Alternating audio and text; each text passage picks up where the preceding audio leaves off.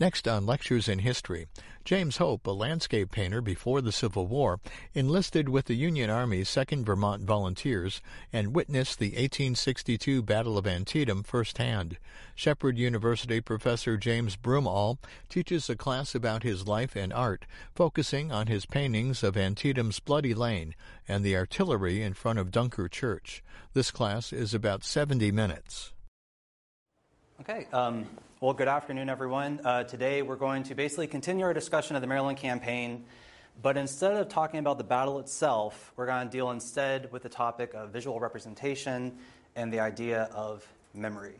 So in some ways, this relates to the broader core themes of this class, and so today's lecture is a bit of a departure from what we've done thus far, but I think in many ways it's going to interface with what we're going to be talking about over the course of this semester.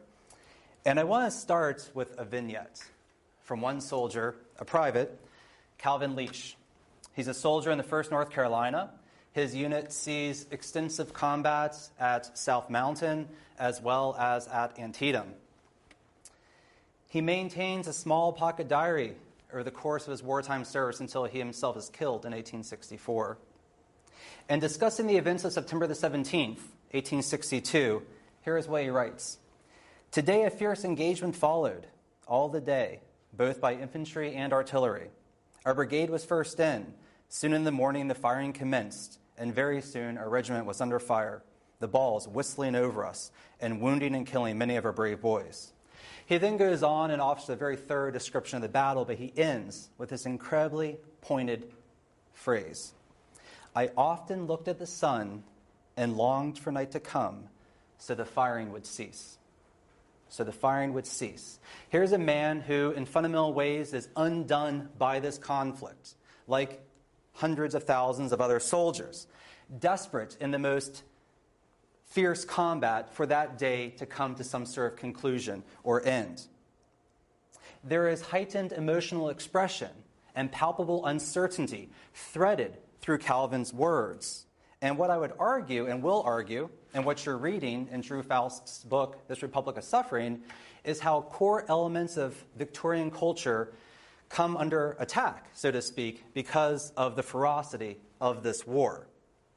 Now, how did soldiers, though, represent these feelings, represent the experience of combat? Well, on the one hand, we have diary entries, just like the one I read you. Those are available by the tens of thousands. We have letters, which many of you are reading for your blog entries, by the hundreds of thousands. But we also have visual representations, attempts by painters to translate onto canvas the experience of combat, and by photographers to put on plate what they were seeing on these gruesome battlefields. So what we'll do today is we'll start to ask how public understandings of this conflict are shaped by these visual representations and what these visual representations sought to portray about the Civil War. And we're going to do so through the lens of one specific individual, James Hope. James Hope is a Union officer. He serves in the Vermont Brigade. He sees combat through 1861 and 1862. And most importantly, he's an artist, a member of the Hudson River School. So we're going to talk a bit about that here in a couple of minutes. And perhaps most importantly, James Hope created a series of paintings that were meant to teach, to convey a lesson about the experience of war. These canvases are today displayed at the Antietam National Battlefield. And if you go down to the Visitor Center and to the main museum gallery, on 4 of those walls are the Hope canvases, 5 murals that are kind of silent testimonies to the events of September 1862. Now, Hope, as an artist, knew how to stir the emotions of his viewers. I'm going to give you some examples here. These are 2 images that capture the grandeur of nature. On the left-hand side is a scene from Watkins Glen, New York, where he spent the majority of his career as an artist. And the lower right-hand side is a sawmill from New England. Now, what types of feelings do these pictures elicit or evoke for you? What do you think of when you see these? How do you respond? Peace? Tranquility? Quietude? Contemplation, right? And that's exactly what he's intending to do. Once again, same thing. Calm mountains, very soft colors. But what happens when we put this particular part of the image into a broader context? This is his painting, titled After the Battle.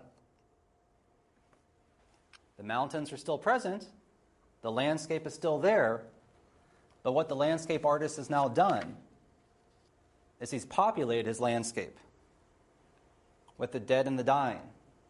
He's transformed a quiet, sunken road, a farmland, into a temporary burial pit. And if you look back at these hills, it's almost as though the landscape itself is turning red. Hope paints at least 3 versions of this scene, and he exhibits them in the 1880s and the 1890s. The works are chilling depictions. He then uses his son, James Hope, a talented photographer, to reproduce images of the canvases. After the battle, in many ways, though, represents just the beginning. This is the first scene that Hope chooses to paint, but then he goes on to do 4 more depictions of the Antietam battlefield. Now, what's so interesting to me is that these particular images done in the 1880s mark a fundamental departure in the career of James Hope. In fact, the first wartime scenes that he chose to paint during the war years, 1862, 63, 64, and 65 is when he was active, are relatively orthodox camp scenes. We're going to see those here in a couple minutes. Yet 3 decades later, he chooses an entirely different subject matter. And that begs, to me at least, an important question of why. And even more remarkably, these are among the last works of this artist before he dies in 1892. He leaves these 5 monumental testimonies to the horrors of war for audiences to consume and contemplate and meditate on. So then we need to ask what prompts this transformation in his career and what it tells us more broadly about the experiences of veterans who chose to portray their experiences in some sort of tangible form. So that's what we're after today. Now, I think this is worthy on 3 particular counts. First, James Hope himself is relatively obscure. His images are featured quite frequently. Time Life Books, a long time ago, put out a multi-volume series on the Civil War. They're kind of silver-bound volumes. I got them when I was a kid. The Hope paintings figure into the centerpiece of the Antietam volume. These paintings are included in some of the monumental studies of Civil War art. They feature prominently in the Antietam battlefield. Yet James Hope himself, relatively obscure. So I think the works are worthy of mention, worthy of discussion, simply on their own merit. So that's one goal of today. We'll simply explore. We'll explore James Hope and his art. 2, as I've hinted at, these works represent some sort of fundamental departure for the artist, and also, in many ways, are departures from what was pretty popular in 19th century culture. Other depictions of the experience of war, which we will also talk about today. So there's some sort of shift going on within the art community that I think, in many ways, interfaces with how audiences are consuming that war through photography and through other media. And then finally, I want us to think about using different forms of evidence. So over the course of this semester thus far, you've been working on your blogs, you've done incredibly well, and you're using primarily letters and diaries. What other forms of evidence are available to you as burgeoning scholars? Can you think about, for instance, art as a way to highlight the experiences of the men that you're discussing in your blog entries? This is a very different type a different type of evidence, obviously. We're going to have to look at it in a different way, but I'm hoping that we can pick up some skill sets today as we go through these depictions to think about how this might interface with your own work. So those are our three overarching goals. Now, in order to kind of give this teeth, I want to ground this a bit in what we've talked about earlier in the semester and link this artistic movement to what was going on in antebellum America. I'm going to be very brief because we talked about obviously at length, but I think it's very necessary for us to understand the romance that many Americans felt about America, about its landscapes, and how that romance in many ways was shattered by the experience of war. Now, as we talked about in the first weeks of the semester, the United States was expanding quite rapidly. And for many Americans, a romance grew out of the land, out of Americans' relationship to it, and their accomplishments within it. We also know from our discussions that an increasingly industrialized Northeast is transforming that landscape in fundamental ways. It's a fleeting landscape for some. So these artists are trying to pick up on canvas the forests, the prairies, the valleys, the mountains that many of them thought were quickly disappearing. A tightly knit community of painters out of New York City sought to ply their skills in the Hudson River Valley, focusing on the Catskill Mountains, going up into beyond New York, up into Vermont, showing the immense magnitude of these scenes of beauty, following the advice of one critic, John Ruskin, to give close scrutiny to the details of nature in order to portray its essence. Now, Asher Durand is among the most important architects of this Hudson River School, and he encouraged painters to, quote, "Go first to nature to learn to paint landscape, and only then may the neophyte study the pictures of great artists with benefit." Go to the source. Go to the landscape itself. Learn from nature. That is ultimately your subject matter. That's ultimately where you need to immerse yourself. Moreover, there is a political dimension to what they're doing. Durand goes on, and he says, quote, "In the midst of a great commercial crisis, an effort has been organized, having as its object the education of our countrymen to the perception and enjoyment of beauty." Okay? Now, hope doesn't quite achieve the technical sophistication of Frederick Church, one of his images is pictured here. He doesn't quite become as famous as Asher Durand, but he is clearly a member of the Hudson River School, and he also actually solicits the advice of Durand at one point in his career. And Durand tells him, as he did to many, work directly from nature. Don't work from sketches. And so, in the 1850s and into the Civil War era, we have then many, many of these artists producing these extremely popular images that are capturing the beauty of the landscape, the natural world. Now for Hope, he is going to set up a studio in New York City. He's going to become quite successful. And throughout the 1850s, he's going to travel between New York City and Vermont, where his family is living. So he's going back and forth, back and forth, and back and forth, until ultimately the outbreak of the American Civil War. And just like the individuals that you've been studying in your blog entries, Hope is swept up with the rage militaire that's sweeping across the northern states in the spring and summer of 1861. He joins the 2nd Vermont Infantry. They're mustered into service on June the 1st, 1861, and over the course of their military career, they will see action in 12 major engagements. Here is Hope pictured on the right-hand side as a captain in charge of Company B, the 2nd Vermont. Here is a self-portrait that pays homage to his Scottish ancestry. And this is something that he himself did.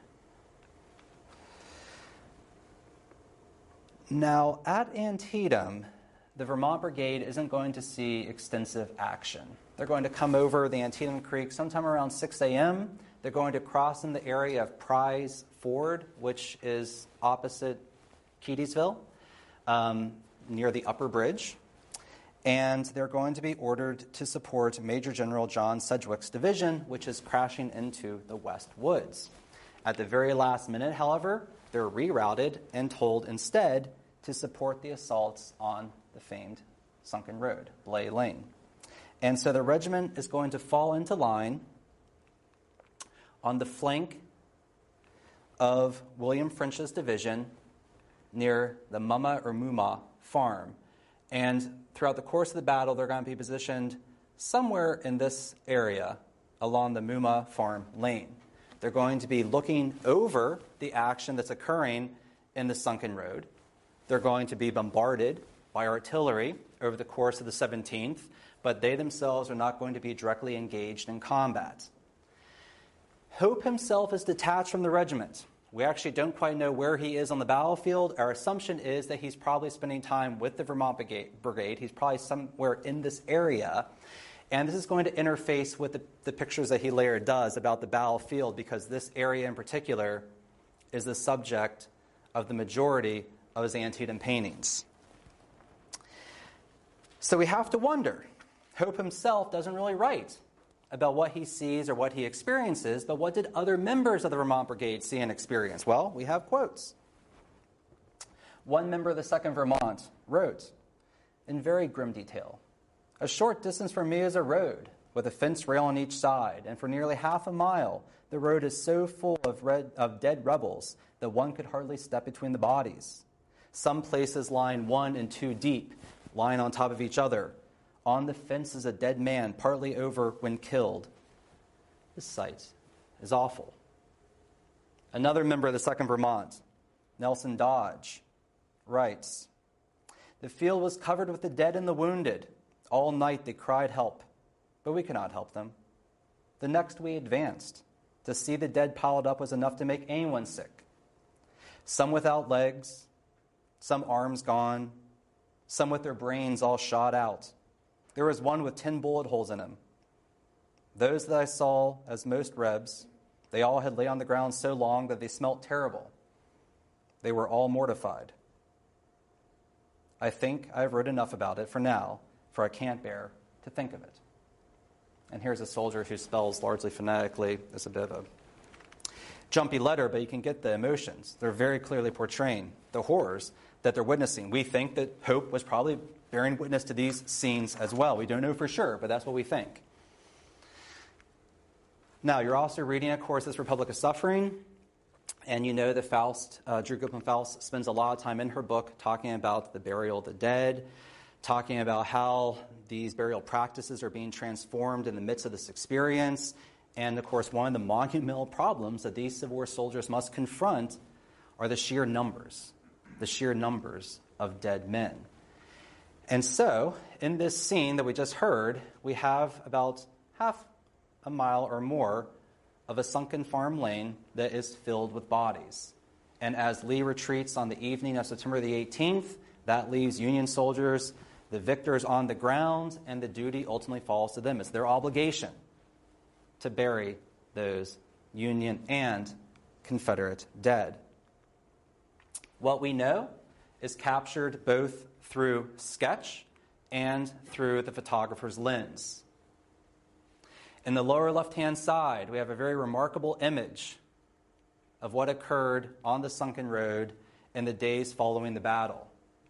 Mass burial pits are dug on the outside of that farm lane, and there ultimately these men are being placed by the dozens and then eventually by the hundreds. This particular task falls to the 130th Pennsylvania. A young officer, John Hayes II, is ultimately in charge of the burial detail. He writes after the war, "The work began on Friday afternoon and was finished on Sunday afternoon." He claims about 440 Confederates were ultimately buried. Now, one of the things that Faust talks about, I want you to start thinking about, is how do you identify all of these men? Is it possible to identify all of these men? And of course, as Faust says, no. One of the remarkable figures from the Civil War is approximately 40% of all Confederate dead are unidentified. And so in these mass burial pits are being placed these bodies. And in many cases, these bodies are being buried without the notification of the families. Perhaps soldiers were writing scrap notes in their spare time as they're trying to flee the field, making notation of who is buried where. But this kind of adds to the gravity of these scenes that are unfolding. And again, we have to think, if Hope goes to this for his first portrait, he must have been profoundly struck by what he saw. And indeed, the Vermont Brigade was positioned in this very area through the 19th of September. They oversaw on the 18th, the 19th, the duties of these burial parties, the grim details that were being dispatched to take care of the Confederate dead. And we can argue, we don't know, but we can argue that perhaps these scenes haunted Hope, as they surely haunted hundreds of other Americans. Again, turning to Drew Faust, she writes, on the one hand, these men are going to find relief through religion. Americans North and South held tenaciously to deeply rooted beliefs that would enable them to make sense of the slaughter that was almost unbearable. So they rely upon core elements of Victorian culture to navigate the horrors of this war. But, as Faust also says, they're pushed into realms of uncertainty. As men saw, and this is Faust, themselves mirrored in the faces of those expiring around them, they struggled to come to terms with the possibility and significance of their own annihilation. This is a culture being transformed. This is a culture being changed by these scenes. And it is leaving indelible marks upon the participants of this war. And we can argue that James Hope was one of them. And in fact, what we know is that Hope is going to be discharged from the service in December of 1862 because of disabilities sustained during his service. Now, another of the themes that we've discussed in this class, of course, is that while Civil War combat is extremely deadly business, the majority of Civil War soldiers are going to probably succumb to some sort of disease, and that's exactly what happens to James Hope. Well into the post-war period, as he's applying for a pension, some of his neighbors are interviewed. Hiram Streeter, a neighbor of Hope, testified, quote, before the war, he was a landscape artist who traveled miles on foot, heavily loaded with materials. He was known far and near as a tough, rugged man, robust and strong, and very active. Yet, Streeter continues, when he returned, he complained of chronic diarrhea and rheumatism. Toward the end of his life, Hope himself described another painful injury sustained during his military service. Quote, I noticed first a loud ring in my ear, or ears, during the Battle of Antietam, which I supposed at the time was caused by the incessant noise of battle acting on my weak nerves, as I was quite worn out by sickness and continuous duty. So he thinks because of the loud, thunderous noise of artillery, perhaps he's gone temporarily deaf. But what he says is, this condition continues. And then he does go completely deaf in one ear. And then he writes, for the remainder of his days, it sounded like there's heavy waterfalls coming down in one of his ears. He argued the effects of artillery. So the Civil War, it seems, would remain with James Hope for the remainder of his life. Now, I want to take a bit of a departure here because it's significant to note that Antietam is the first battlefield in which there's still unburied dead. They're going to be documented by photographers. And this story is so significant because Hope himself is going to be influenced by the images I'm going to talk about here in a minute, and audiences themselves are responding to these images and understanding the war in very different terms. And so Antietam is a very significant turning point on a whole number of different fronts that we've talked about and will continue to talk about. But one of the interesting things is it's a technological kind of turning point as well.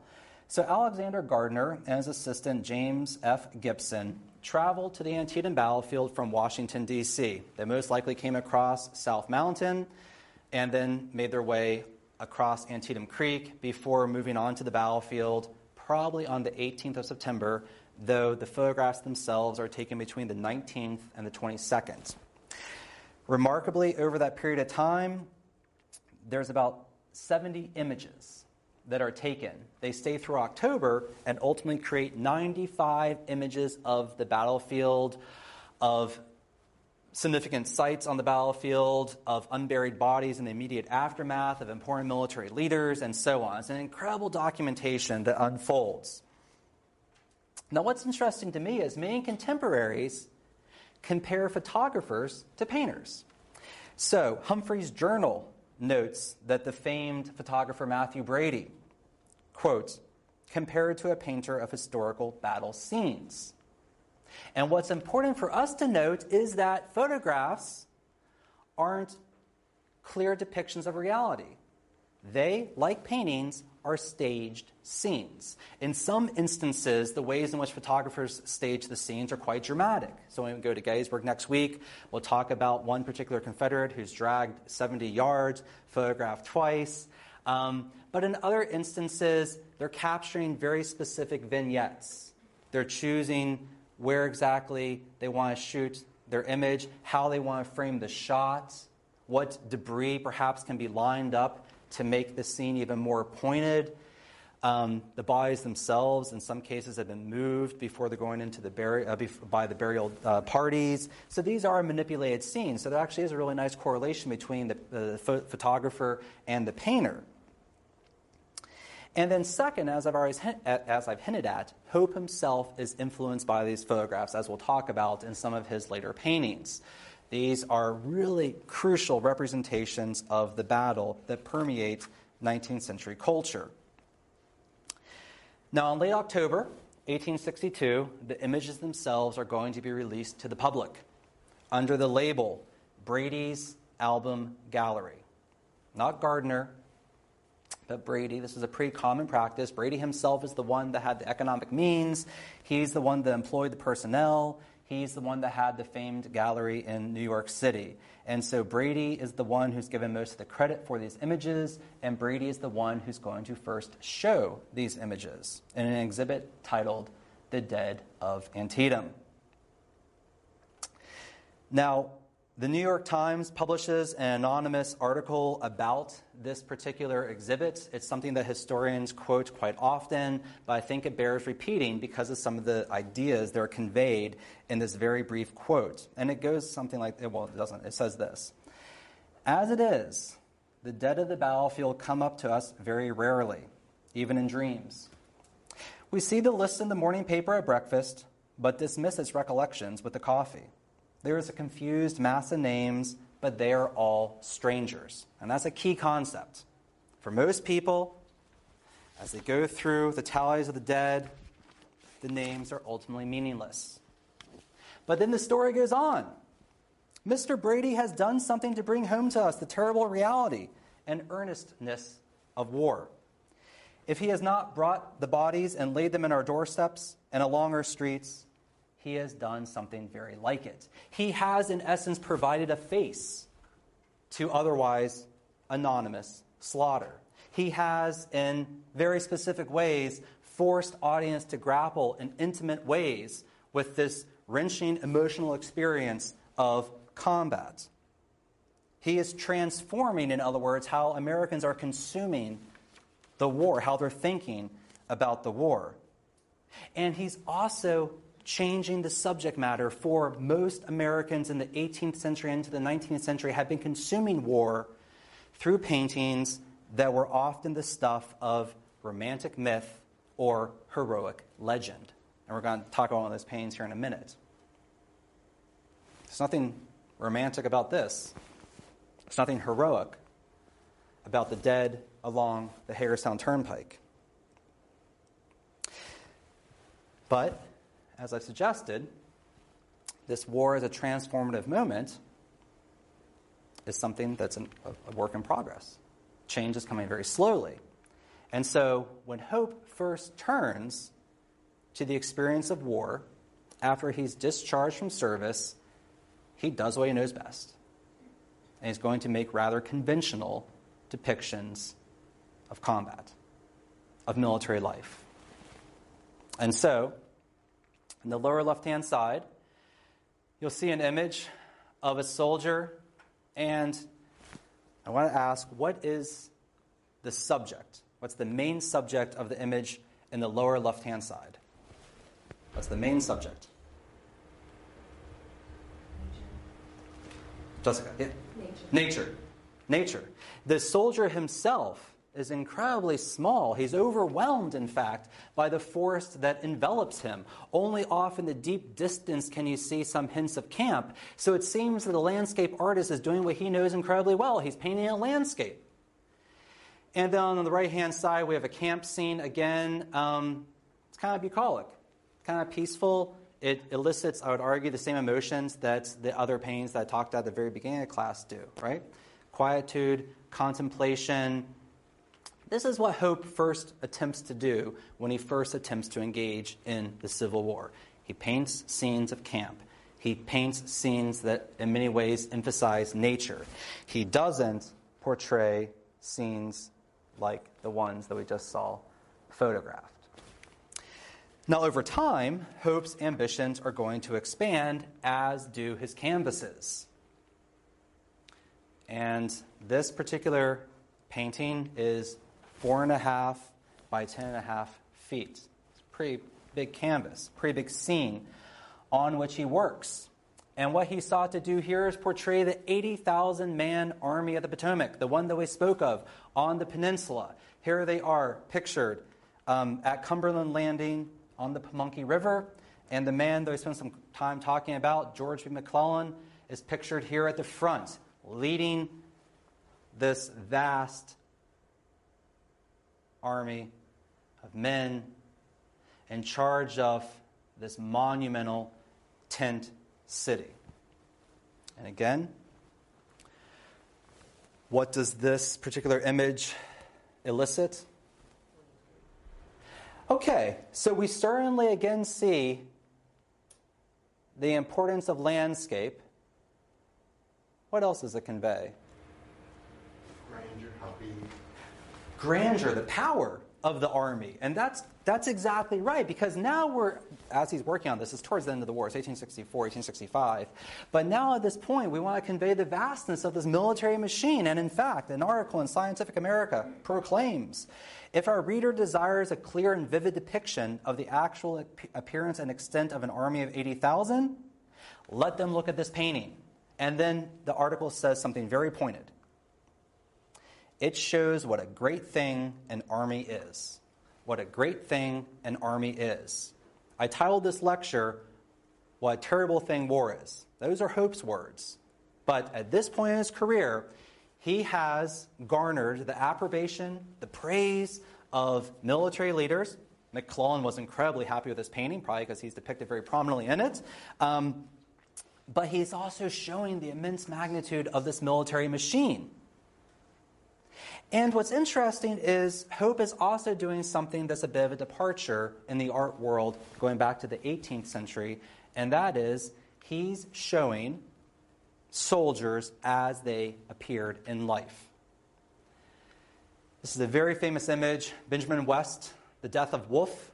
This is during the 7 Years' War, well outside of our purview. That's the realm of Dr. Bankhurst. But nonetheless, I know a little bit about it, and I can tell you that this is a famed depiction of the death of a British general at the Battle of Quebec. Now, why West's painting matters is because the figures are not portrayed in symbolic Roman armor.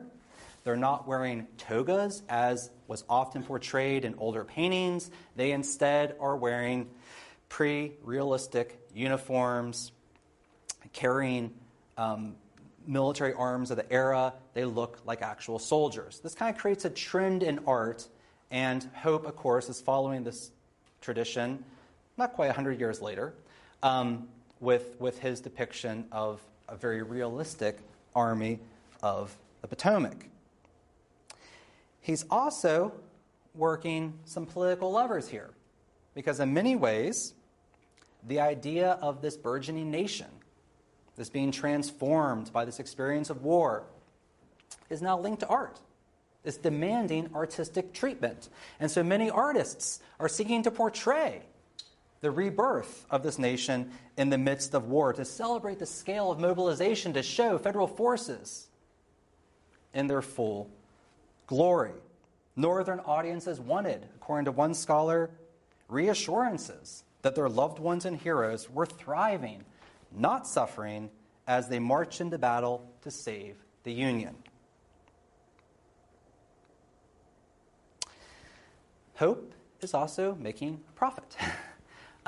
Like many painters, of course, this is his main means of survival. And there is a ready-made market for this type of artwork and for the prints that are being produced. Audiences are consuming this stuff at a very rapid rate. They are very interested in finding souvenirs and collectibles related to this war. This is the grand event of their lives, and they want something with which to remember it by. So he's done pretty well, despite the disabilities sustained during his military service throughout the 1860s. And then in 1872, he chooses to change fronts. He's going to move to Watkins Glen, New York, the place I mentioned earlier. It's a place known for its natural beauty, has a thriving tourist community each year that come in and out to see the waterfalls. It's near Seneca Lake. The National Academy elects him as an associate member, and his professional reputation is starting to soar. He builds a gallery, and this gallery is featured in a local guide that says it is, quote, beautifully lighted and contains a superb collection of more than 100 of Hope's finest paintings. Here can be the leading scenes in Watkins Glen and its surroundings, also scenes in New England, Virginia, California, Europe, Sicily, chief among which are his celebrated Rainbow Falls and the great historical painting that I just spoke of, the Army of the Potomac. Audiences would be charged 25 cents to go through the gallery, and at that point they could, as the article went on to say, enjoy a picnic on the edge of the gorge. So, Hope seems to be doing incredibly well. Hope, at least on the outside, has turned his back to war. I would say, though, that's the wrong assertion. So again, as you're working through your blog projects, I want you to think about this. How people are outwardly portraying themselves on paper, and what perhaps they're internally trying to process. Now, for a long time, historians argued that basically, once soldiers came back from the experience of war, they more or less were silent on the subject until the 1880s, a period of hibernation before ultimately a period of revival. Historians have called that dichotomy into question, and what they have found instead, of course, is that veterans began to sort out the war's varied meanings almost immediately. In some instances, they did so by discussing with other veterans what they had gone through. In other instances, they joined organizations like the Grand Army of the Republic, and there's Confederate counterparts, of course. And it seems as though Hope follows this trend in that, at least on paper, he has very little to say about the experience of war. He turns away from the war in his painting career, and the only glimmers we see of engagement is through his membership in the GAR, and he is indeed a member. Now, what is notable, despite what I just said, is that by the 1880s, the Civil War is receding a bit into the background. One editorial in the New York Times, which appeared in 1889, ironically 2 days after the anniversary of Antietam, contended, quote, events of the Civil War are now so far in the past that their anniversaries come and go without recognition, save in exceptional cases.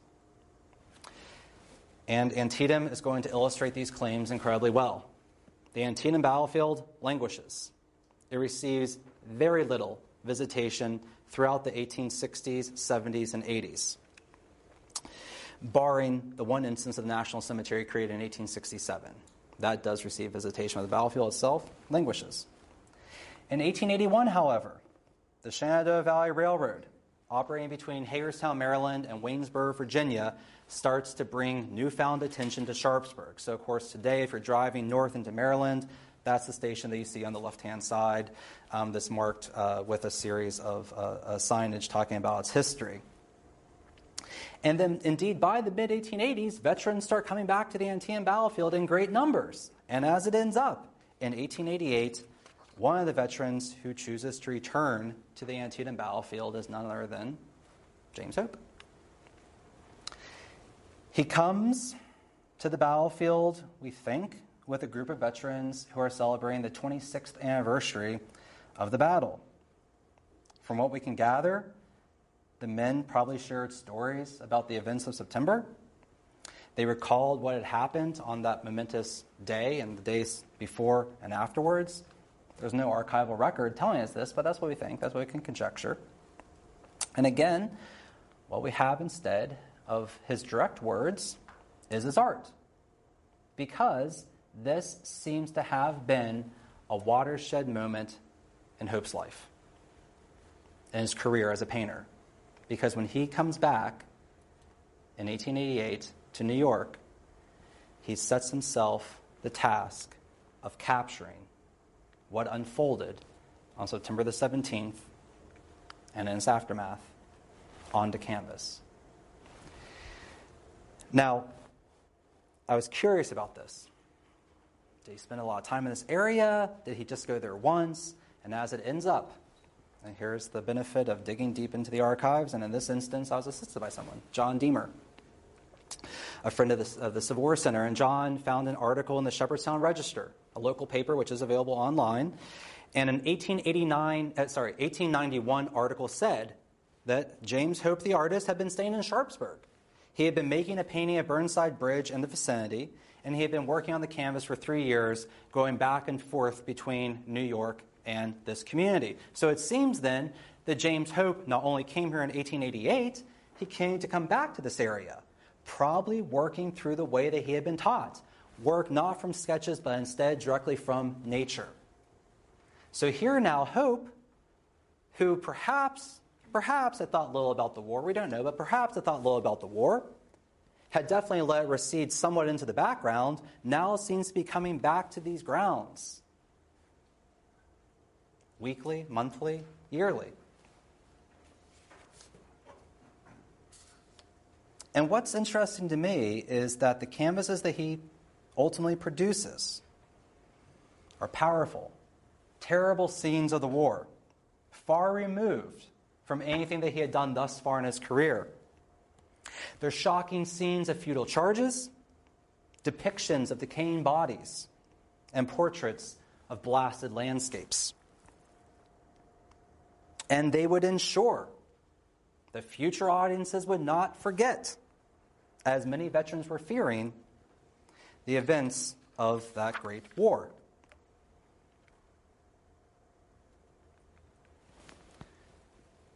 Now, at this point in time,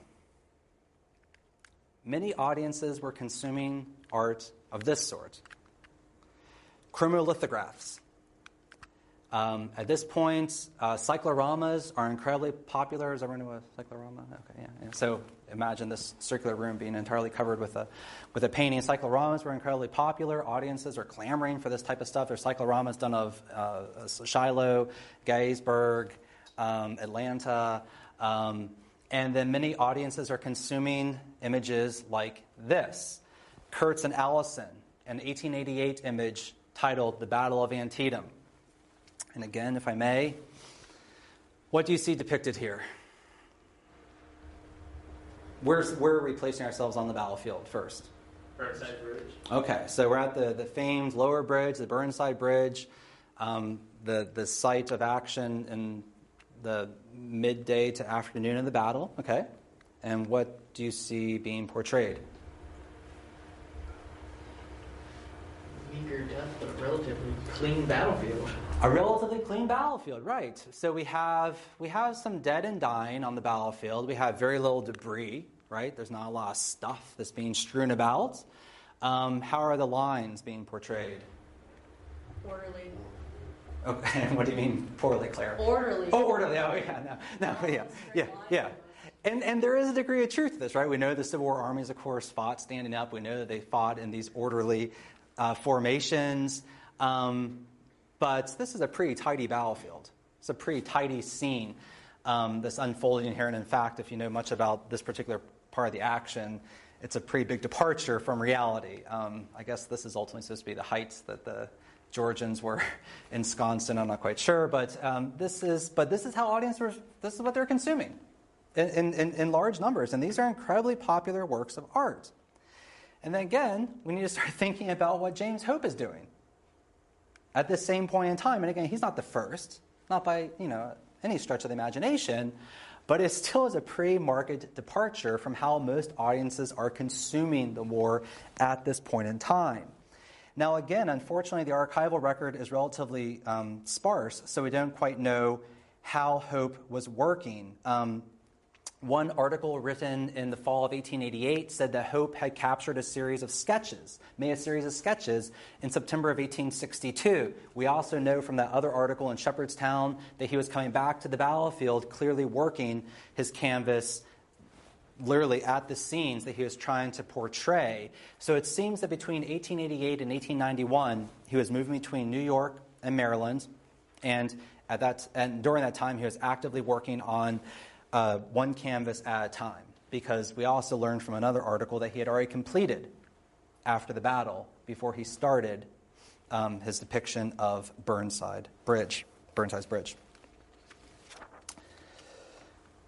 Now, what's also interesting is that it's very possible that Hope came into contact both in September of 1862 and then later in 1888, that young officer who was in charge of the burial parties, John Hayes.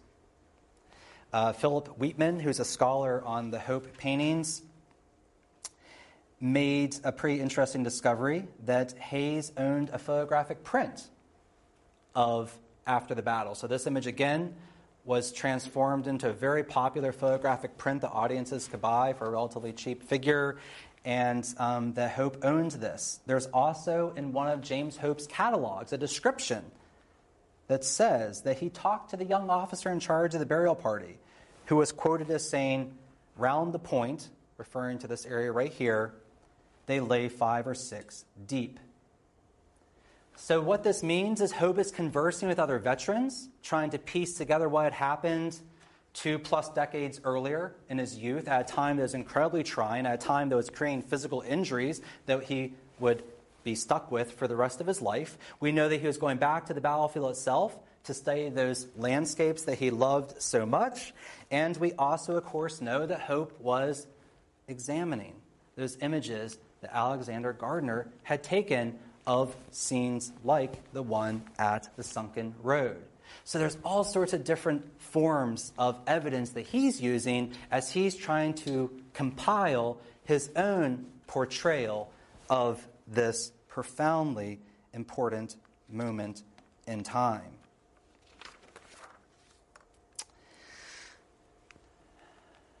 Now, Hope's actually going to use a bit of artistic license, because we know, again, that when you compare this depiction to one of the famed Gardner images, this body grouping here is portrayed almost exactly as it's photographed. So Hope conveys on canvas the scenes from this photograph, but then he chooses to add this figure, a ghastly scene.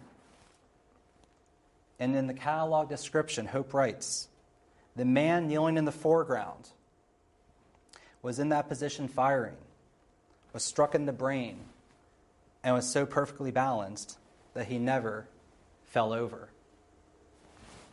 It's a man stuck in this liminal position, right? Body literally suspended in time. And so Hope chose to augment the horror of the sunken road by the inclusion of this particular figure. He also, interestingly, includes men draped over the fencing rail. And if you can recall the description of the Vermont soldiers, one said that there was a man hanging on the fence who had 8 bullets in him. Again, suggesting that Hope had been talking to soldiers at the time, had been perhaps witnessing these scenes himself, and he sought to portray them on canvas in a period in which this is how many audiences are consuming the war, in a very orderly, clean fashion that doesn't convey the horrors that he himself bore witness to, and that other veterans were determined audiences would continue to consume. Now, why he chooses this particular scene out of all the other scenes on the battlefield, I think, is interesting. On the one hand, it's the aftermath. It demonstrates the horrific effect of small arms fire. It portrays a stillness in an area that had been once alive with wretched screams. And it showed to civilian audiences what they themselves could never understand, many veterans argued, about the experience of combat is something that they could never fathom. And again, that disconnect isn't as real as soldiers perceived it or portrayed it, but nonetheless is something that soldiers often felt. The civilian audiences couldn't understand. And so here, Hope puts it before audiences in very clear terms. Second, this is the scene of a vanquished enemy. Hope is a member of the GAR. Hope is a Union man. Hope is a man fighting for the preservation of Union. He is illustrating a moment of Union triumph. The scene is horrible, no doubt. But in his catalog description, he draws upon the words of James Longstreet, the Confederate general, who says, "The fresh troops of McClellan mowed down the already ragged army of Lee like grass before the blade." A vanquished foe. This is the climactic point, right? This is the scene that ultimately is in the aftermath when Lee's army has retreated into Maryland. This is a moment of Union victory. And it's critical to note that Hope picks up on this theme in another one of his paintings, the one of Burnside's Bridge, a much more realistic depiction than the one offered by Kurtz and Allison. And in this scene, which focuses almost entirely on the Union soldiers, in this insert, I have this particular scene blown up to show you what? A group of captured and retreating Confederates. Now, there's going to be one departure from this, but nonetheless, it's notable. We have the dead. We have the retreating. These are scenes of Union victory. This is ultimately where, of course, McClellan's army almost turns Lee's flank. This is the point in which the battle was almost decided in favor, well, it wasn't decided in favor of the Union, but almost critically decided in favor of the Union until ultimately A.P. Hill bolsters Lee's beleaguered flank. And so I think these paintings then have a political message. On top of one that, of course, is portraying the horrors of this battle, they also are trying to do something much more political. The men and women who are associated with the GAR explicitly embraced emancipation, liberty, if for no other reason than to say that slavery's death guaranteed the triumph of Union. And, of course, on these fields was a Union victory that ultimately resulted in the preliminary Emancipation Proclamation. Now, and today's been a lot of detective work, obviously. So we don't know exactly how these paintings were displayed at Watkins Glen in his gallery. What we have instead is a catalog description that Hope largely constructed that numbers these paintings 1 through 5. And I think what scenes he chooses to number in what order is very telling. Again, this is one man's narrative, one man's record of the Battle of Antietam, and he chooses as number 1, looking south, titled today by the National Park Service, Wasted Gallantry, the scene before you. Now, so all of you have been reading about Antietam a lot, and you know how the battle unfolds, but I'm guessing most of you probably haven't heard about this attack, barring our Antietam intern and barring a few specialists here, but this is the attack of the 7th Maine. Does that ring a bell with a couple of you? This attack is going to occur in the late afternoon of September the 17th, back in the area of the Sunken Road, an area that had largely been decided in favor of the Union. The battle has shifted to other parts of the field. But this relatively obscure scene is the one that Hope titles number 1, Looking South. The first, I think, in his series of paintings as he portrayed them. And there's a very important reason for that. Major Thomas Hyde, the commanding officer of the 7th Maine, was ordered to advance through the Piper cornfield depicted here, and to attack. In the 1904 description, Hope situates the painting by talking about the landscape. He loves landscape still, and landscape still figures prominently in his painting. But he then goes on and says, in the foreground is a section of the sunken road with the 7th Maine dashing across it into the Piper cornfield where they lost 2/3 of their number. Now, this is a bit hyperbolic, but there was a very significant casualty count in this particular action. And what resulted from this action was basically nothing. Nothing. And the scene that Hope portrays is absolutely horrific. The living are intermingled with the dead. The officer, Major Hyde, wrote that as his regiment crossed the sunken road, which was so filled with the dead and dying, my horse had to step over them to get across it. Here's a man whose horse now is trampling upon the dead and dying. It's an absolutely horrific scene that Hyde remembers. And then in discussing the action, here's what he says. When we knew our efforts were the result of no plan or design from headquarters, but were the inspiration of an officer alone, I wished I had been old enough or distinguished enough to have dared to disobey them. To have dared to disobey them. This is a man who realized the futility of his attack and said ultimately, why? And this significantly, in Hope's catalog description, is scene number 1, wasted gallantry. It's a pretty anti-war sentiment, if I've seen one, being expressed here on canvas. And again, to show what a terrible thing war is. Keep that in the back of your minds as you're going through these paintings that Hope constructed in the post-war period. Now, for the sake of time, I won't go through the whole catalog of his works, but we've talked about After the Battle. We've talked about what's today Wasted Gallantry. And we're going to conclude on this particular painting, what's today called Artillery Hell, which in the catalog is described as number 2, looking west. This is a scene that should be pretty familiar to all of you because, of course, of this iconic building, Dunker Church.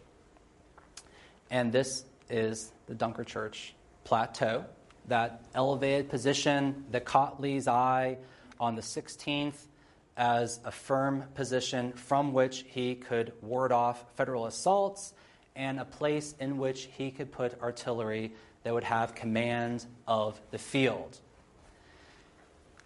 Now, James Hope, the artist, was certainly a student of the battle, was certainly one to capture authenticity, but he was also trying to convey an emotion. And again, each painting that we've seen thus far, I think, does convey a very explicit emotion. And so in this particular work, which has been the most criticized, he's compressing several hours of the battle into one scene. And I think he's doing so to convey a couple different ideas to his audiences. On the one hand, there is the very familiar notion of the sheer terror of the battlefield.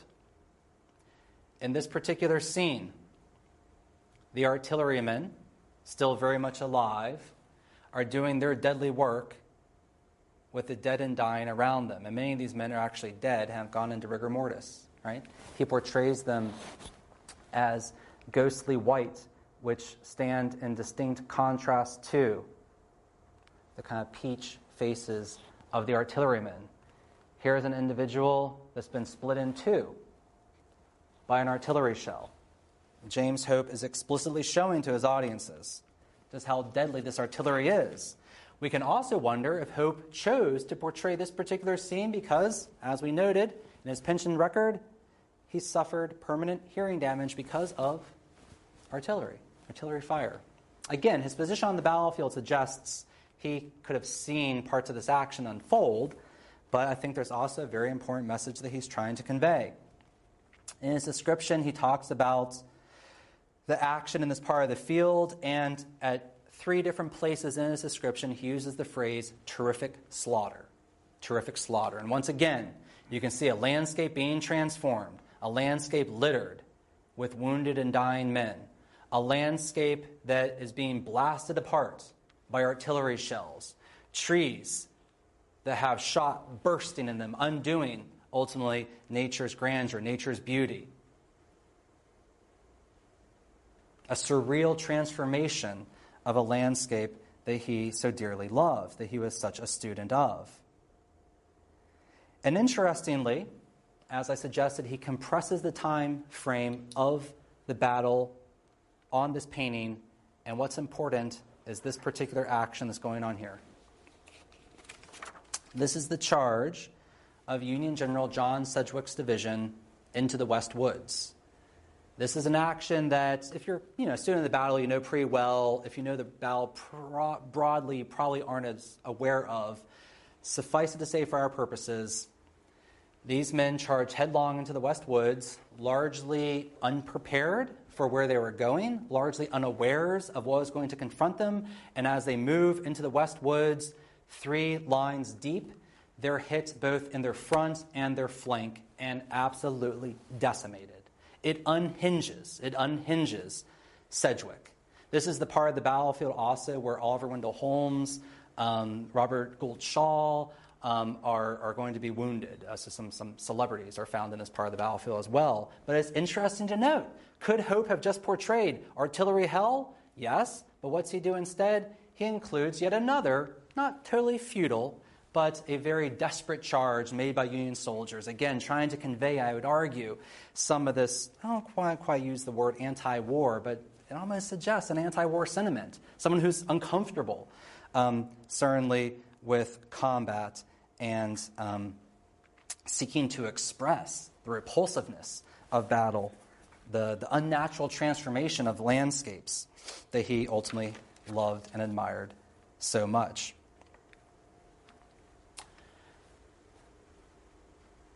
The final element I want us to think about is, again, how photographs influence the paintings. So once again, I've given you all a close-up. I'm going to go back. I apologize for going back and forth, but that scene blown up is this scene right here.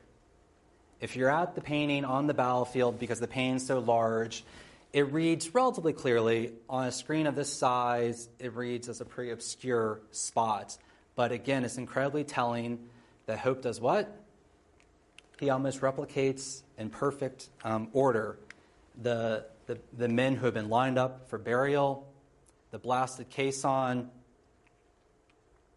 the battlefield debris. So again, Alexander Gardner's images are influencing the way in which Hope is constructing his portraits of this battlefield.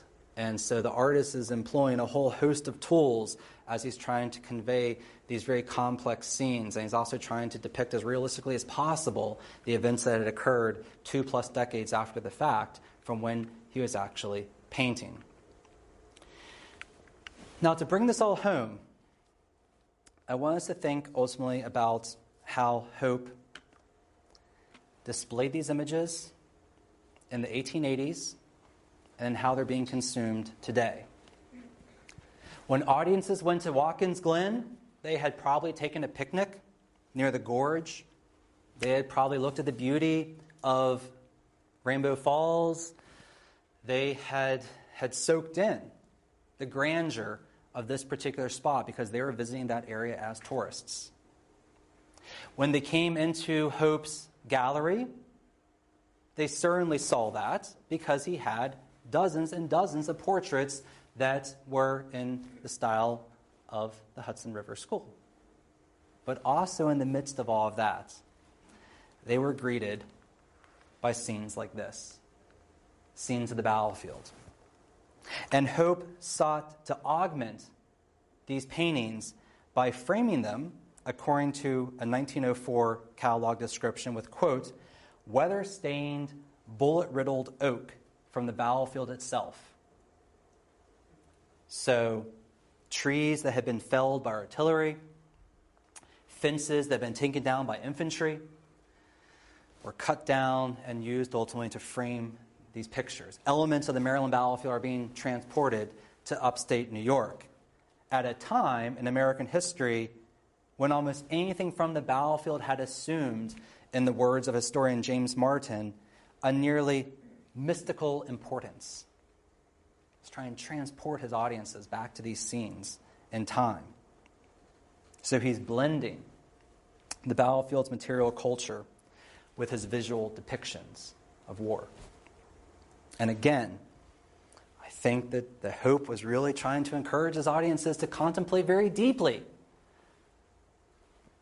the question of when is it right to go to war. And he says that. He says that his paintings are meant to plague soldiers, future soldiers, to ask themselves, this is worth it.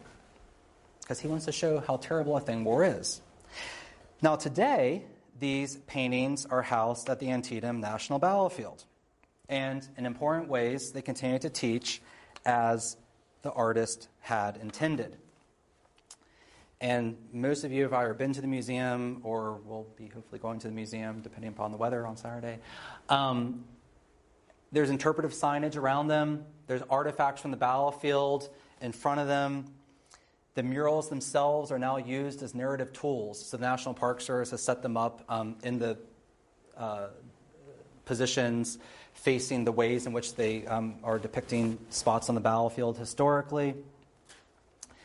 And once again, they're meant to teach. They're meant to teach.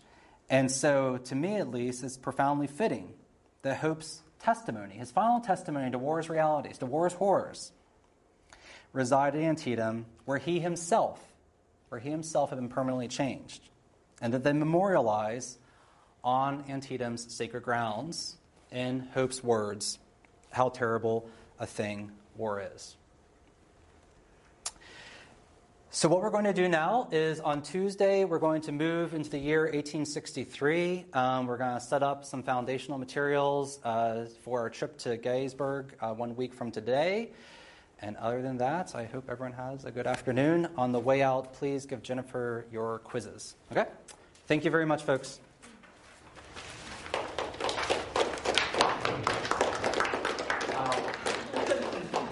Thank you.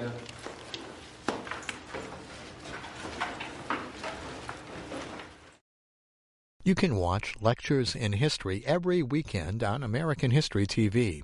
We take you inside college classrooms to learn about topics ranging from the American Revolution to 9/11. That's Saturday at 8 p.m. at midnight Eastern on C-SPAN 3.